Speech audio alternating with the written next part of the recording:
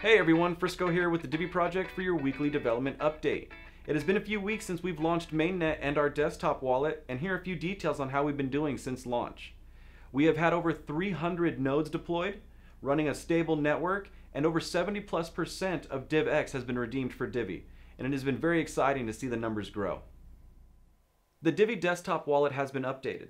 Version 1.0.1 has been released and brings a lot of UI improvements and a few new features. We encourage everyone to update and help us test the latest release. And some of those bug fixes are going to be check for redundant naming, balance display issues, potential memory leak. This will resolve issues with CPU usage. Update masternode rewards chances during Mochi setup, visual. Wallet recovery creating wallet.dat.rewrite file in addition to wallet.dat. Display masternode info in masternode listing. And some new features in the release. Check masternode status from GUI, cancel masternode deployment, button to restart masternode from GUI, warn user of auto update, changelog on auto update. This is just the start to many updates you can expect to see from us. A little bit of information on upgrading.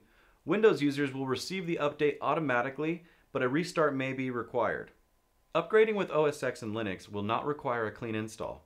If you are already running version 1.0.0, simply close the application, install the new version, be sure to overwrite the old one, and simply restart the application.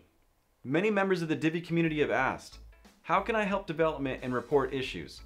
Please, if you'd like to help, get involved and head over to the Divi forums. Your feedback will be heard. Once again, please like, follow, subscribe to our videos, and we'll see you again next week for another Divi project update.